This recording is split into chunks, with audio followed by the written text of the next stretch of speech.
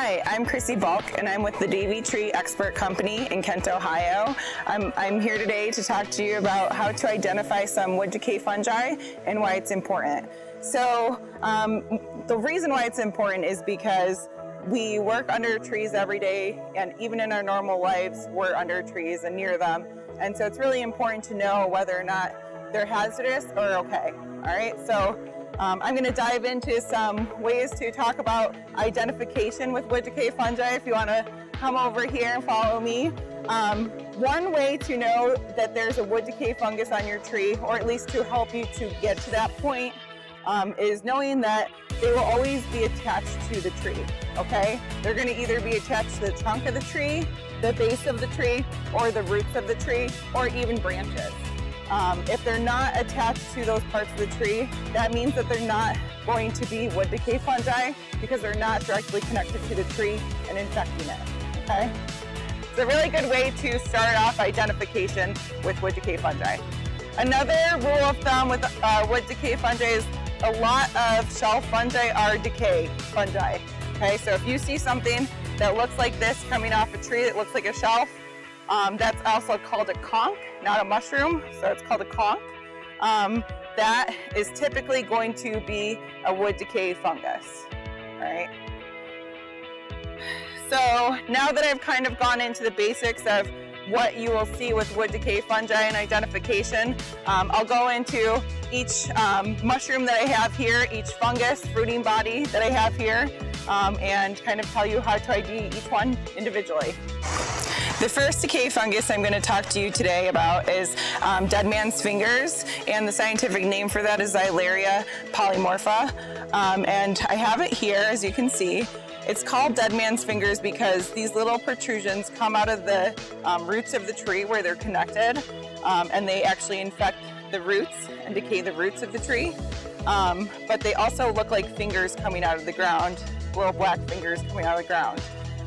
Typically they're in groups of 3 to 5. They can be found singularly, but usually they will always be found in groups, and they can be much bigger than this. These are pretty small ones. The outside of the club-like structure is always going to be black, and then the inside, the top part, which kind of looks like the nail of a finger, is always going to be white, and that's where the spores come out of this fungus to infect. This will usually grow in the spring, but it can pop up really whenever during the growing season, and it will actually, so this fungus will actually maintain its structure throughout the season, releasing spores the whole time through that white part, okay? The next fungus we're going to talk about is called artist conch. Also, the scientific name is Ganoderma applanatum, and the way that I kind of remember how to identify artist conch as opposed to some other Ganoderma species. Ganoderma applanatum is an A, so artist A, applanatum A, helps you out there. Just a little helpful hint. So the best way to identify this is, first of all, it's one of those shelf fungi like you see here, right? It's going to grow out of the tree like a shelf. The top of it is going to be a brown color. This one's a little lighter because it's a little older, so it will tend to fade in that brownish color. When they're newer in age, you're going to see this kind of brown color, more of a dark brown. Also, these are perennial conchs, meaning that every year they grow on top of each other to get larger. So if you look at this conch here, you can see that there's multiple layers, which helps you to identify the age of the conch, which is also helpful when you're trying to see how long the tree has been infected with this fungus. It doesn't tell you necessarily before the conch was grown how long it was infected, but at least tells you that it's this old. It's at least been infected this long.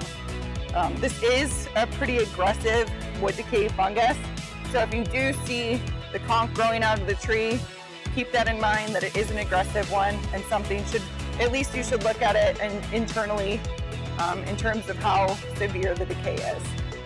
Okay? So like I said before, the top of the conch is going to be a brownish color, and then the bottom part is going to be more of this white color.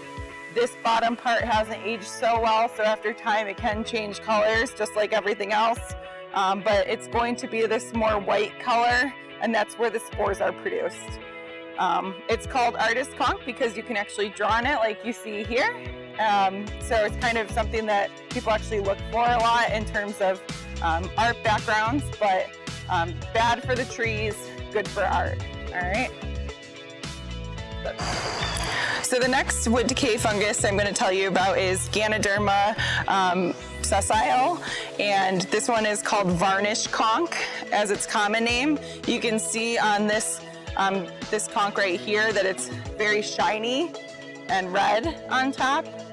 Typically with age they'll lose that shine, but this one actually was preserved really well, so you can still see that shine, and that's how it gets that name, Varnish Conch. This one will grow at the base of trees, or a lot of the time you'll see it on dead wood already. It's not as aggressive as the Ganoderma applanatum that we just saw, but it is another form of aggressive wood decay fungi. You can see that the top of it is red and shiny, and then the bottom is going to be that white color, and that's where those spores are released. Sometimes you'll see it coming directly out of the tree, you know, like this, and it will be more of a shelf. And then other times you'll see it grow with a small little stalk coming out and actually forming a whole circle. This one has a lot of different shapes and forms, so it can be difficult to ID sometimes if you're not seeing that red part. I've seen it come out of trees as like a white protrusion at first, and then later on, as the conch grows, it gets that reddish color and that varnish conch top. So if you're not sure, just make sure you send pictures in or have someone who knows what they're talking about ID it. But in general, this one's pretty easy due to that red color with the varnish, that shiny stuff on top. All right. The last wood decay fungus that we're going to talk about today is chicken of the woods, which actually has many different species that are labeled chicken of the woods in the Ladioporus genus. Okay. So sometimes you'll see conchs that have a more salmon colored top like this one. This is not a fresh conch, so it's lost its color a little bit, but this one did have that more salmon colored top and then kind of a cream colored yellow bottom. And then sometimes you'll see species that have a really bright orange top, and then the bottom will be kind of a bright yellow bottom. So keep in mind that this can be different in colors, but they all are going to cause brown rot on trees, making the tree really brittle, which is something that makes the tree super hazardous. Therefore, when I see this on a tree, I usually recommend that people just remove it because it makes the tree so hazardous. Another way to help you identify chicken of the woods is by feeling the flesh of it. Again, this one's older, so I can't really show you how squishy it is, but it's called chicken of the woods because it's squishy and it feels like you're touching raw chicken.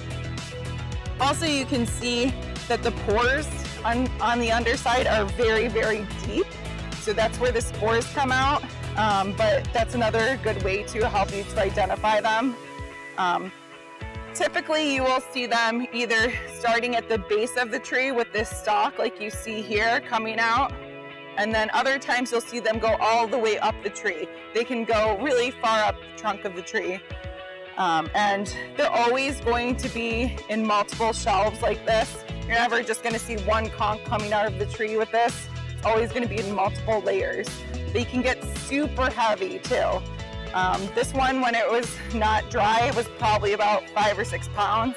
So that's another good way to just feel it out, feel how dense and heavy it is. That's a good way to help you to identify it too. All right, so if you do see this one at the base of the tree, be worried, probably don't climb it, and yeah,